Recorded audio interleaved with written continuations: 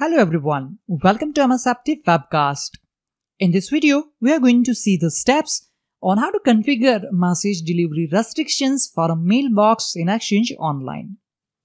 We can use the Exchange Admin Center or Exchange Online PowerShell to place restrictions on whether messages are delivered to individual recipients or not. Message delivery restrictions are useful to control who can send messages to users in your organization. For example, you can configure a mailbox to accept or reject messages sent by specific users or to accept messages only from users in your Exchange organization. First of all, we need to access and log into the Exchange Admin Center web interface. To do so, open your favorite web browser and type in the URL admin.exchange.microsoft.com and press Enter key.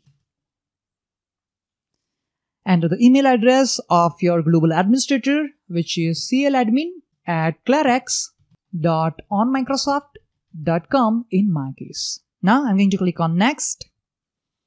Let's enter the user password and click on Sign in.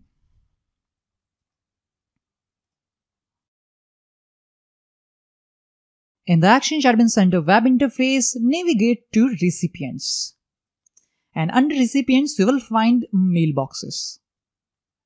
In the list of user mailboxes, click the mailbox that you want to configure a message delivery restriction for.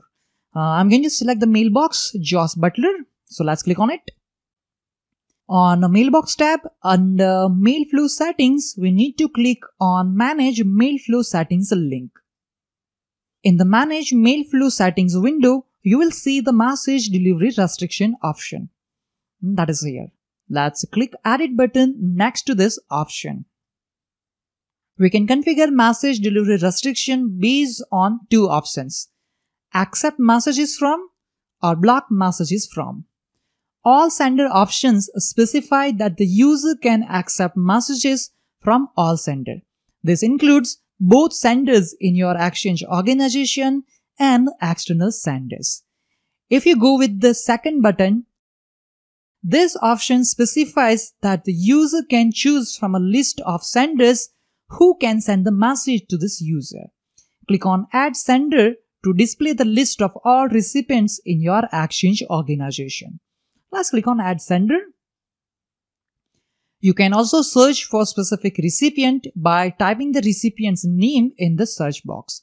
Select the desired recipients and then click Confirm. So simply you need to select this way. So suppose if you want to accept messages only from Manhar and Mataman, you need to select the checkboxes and then click on Confirm and save the changes. Fine.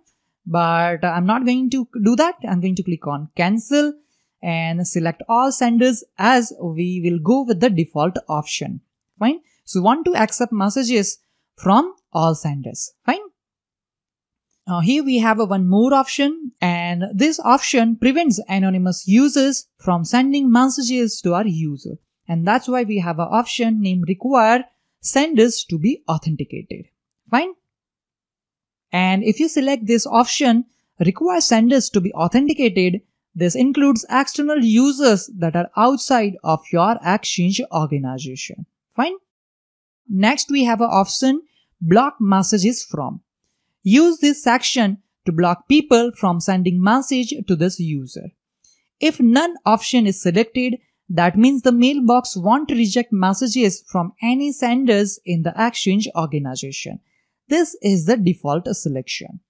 If you go with Selected Senders, that time you can specify that the user can choose from a list of senders from which you want to reject the message. For example, we want to block messages from a user Parita to Josh Butler. And for that, I'm going to click on Add Senders and search for Parita, or you can select the user's mailbox from here as well. Okay. So we want to block messages from Parita Boda to our user Josh Butler. Fine. Now I'm going to save these changes, and for that we need to click on this Confirm button. Let's click on Save to save the changes. We can see the confirmation message that settings updated It may take up to 5 minutes for these changes to appear. I'm going to click on close and let's close this window as well. Okay. So we have configured that our user Parita Boda cannot send message to our user Josh Butler. To test this, we will try to send a new message from our user Parita's mailbox to Josh Butler. Let's click on these 3 dots to open new in private window, as we are going to access the mailbox of our user Parita Boda using Outlook on the web. Let's type the URL https://outlook.office.com. Let's press enter key. Let's enter the email address of our user paritab@clarex.onmicrosoft.com. Let's click on next. Let's enter user's password and click on sign in.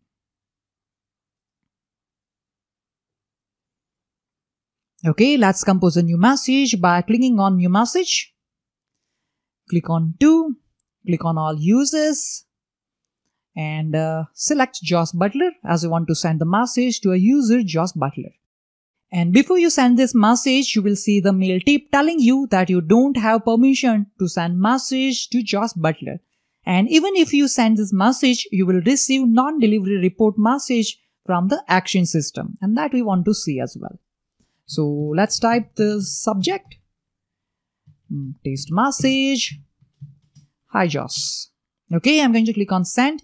See, again I want to remind you that here we can see the mail tape that telling us that we don't have permission to send the message to Josh Butler. But still, if user sends the message, then user is going to receive NDR mail. Let's check that. Let's click on send. Let's click on send items. Okay, message has been sent and we got the new message from Microsoft Outlook that delivery has failed to this recipients or group. The name is Josh Butler. Your message couldn't be delivered to the mailbox because you don't have permission to send it. After seeing this non-delivery report message from Microsoft Outlook, we can confirm that our user Parita Boda is not able to send message to our user Josh Butler. That concludes the video on how to configure message delivery restriction for a mailbox using Exchange Admin Center web interface. Thank you all for watching this video. Have a nice day.